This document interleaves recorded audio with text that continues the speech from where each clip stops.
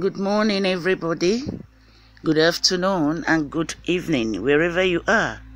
May Almighty God be with you and bless you and guide you and protect you. In Jesus' mighty name. Amen. Today, I want to talk to you today about from valley to victory. We all go through difficulties in life and things we don't understand. When you are in the valley, it's easy to get discouraged and think it's never going to improve. But the scripture says in the book of Hosea, chapter 2, verse 15, God will transform the valley of trouble into a gateway of hope. You may be in a valley of trouble, a valley of loneliness, a valley of debt. You don't see any way out. It looks permanent. God is saying, I'm about to transform that valley into a gateway of hope, a gateway of increase, a gateway of favor. The valley is leading you to new levels, to better relationships, to greater influence. The medical report may not look good. You are in a valley of sickness. God is about to transform it into a gateway of healing, a gateway of wholeness. Don't let the valley fool you. God has the final say. Nothing can snatch you out of His hands. Maybe you are in a valley in your finances. Business is slowed. You lost the contract. That valley is not the end. It's about to be transformed into a gateway of blessing, gateway of favor, a gateway of overflow. God is going to open new doors. He's going to cause opportunities to find you. Perhaps you have been struggling with an addiction for a long time. You have accepted that you will always be in that valley. Your relatives live in that valley. They all struggles. Don't believe that. No, this is a new day. God is doing a new thing. That valley is about to transform into a gateway of freedom. God has a breakthrough coming your way. He is going to make things happen that you couldn't make happen. The valley is not your destiny. The addiction, the loneliness, the anxiety is not going to hinder your whole life. You were created to be free, to be happy, to live in an abundant, fulfilled life.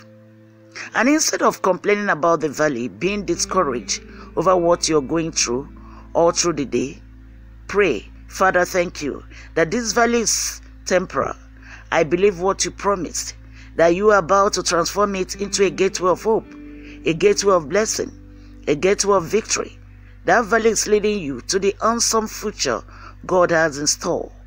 And the truth is, you can't reach your destiny without going through valleys. The valleys are strategic. When you are on the top of a mountain, the only way to go higher is to come down that mountain. Go through the valley. Then you can go up a bigger mountain. God knows valleys not to hold us back. But because He's taking us higher, without the valley, we will get stuck. Are you discouraged over what God is going to use to take you to a new level? Frustrated, thinking that valley is permanent? Have you read about the prayer of Jabez? That boy was born into sorrow. That boy was born into what he didn't know. The mother named him Jabez. But one day, he decided to go out from that valley of shame, that valley of trouble, that valley of poverty. So decide today to come out from that valley of evil, of sickness. You are not there anymore. You are a child of the kingdom. Ask God to bless you. Ask God to promote you. Ask God to do what He wants to do in your life, and you will be free. Valley is not there to stop you. It's there to promote you. And what you're up against may be bigger. You feel outnumbered. You don't have the resources. On your own, you can't get out. The good news is, you are not on your own. The Most High God is right there with you.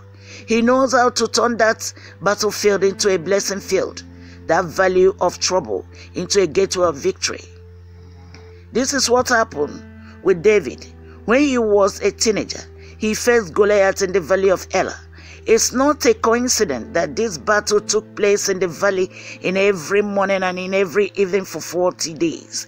Goliath came down, stood on the side of the mountain, and shouted insults at the Israelites, making fun, trying to stir up troubles. Goliath was huge, He stood over 9 feet tall. His coat weighed over 120 pounds. He was the champion. But God used David to dismantle him. And one day David showed up, 17 years old. When he heard this threat, something rose up in him. A fire, a passion, a courage. He says, who is this uncircumcised Philistine that he should defy the army of the living God? He was saying, this man is not in covenant with our God. He doesn't have the blessing of Jehovah. We may be in a valley, but Goliath can't keep us here. He doesn't control our destiny. David looked to Goliath. He said, 1 Samuel 17:45-46, you come against me with a sword and a shield, but I come against you in the name of the Lord God of Israel. This day I will defeat you and feed your head to the birds of the air. All of the Israelites were in the same valley. They had the same threats, but David had a different attitude. He talked back to the enemy.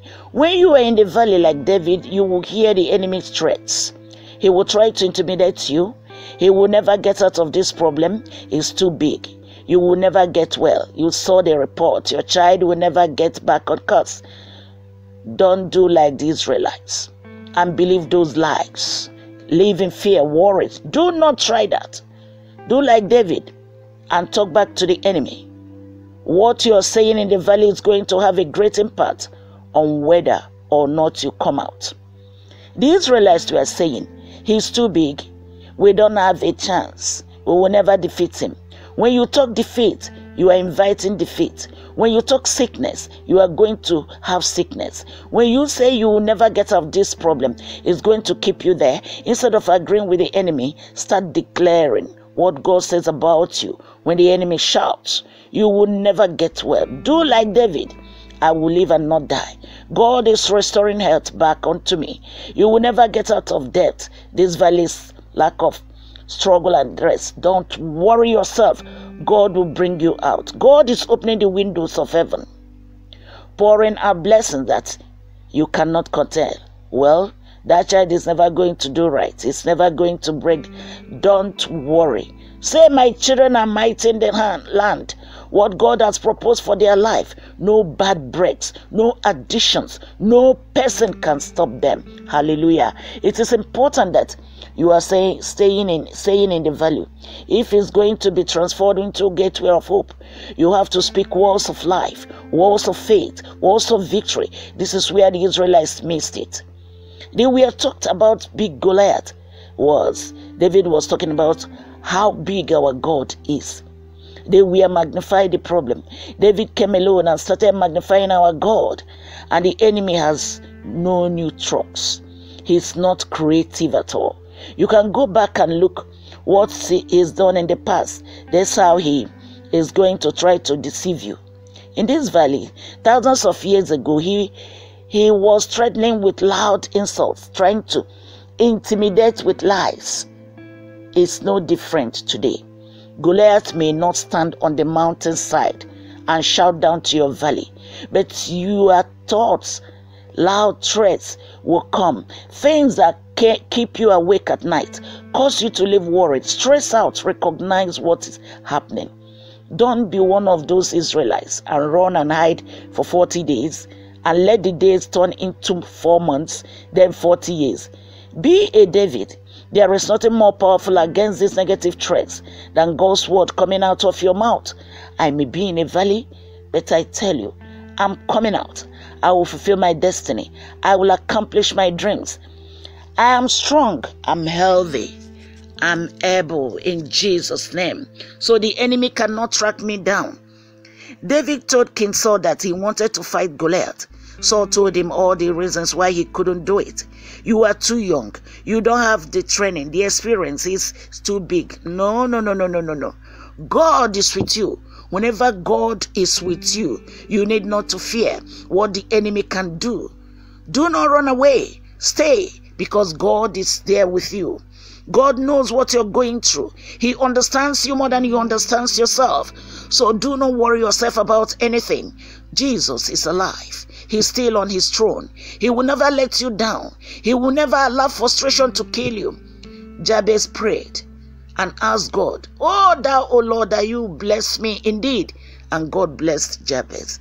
So today, now forever, Almighty God is going to bless you in Jesus' name. You are coming out from that valley. Hallelujah. Amen.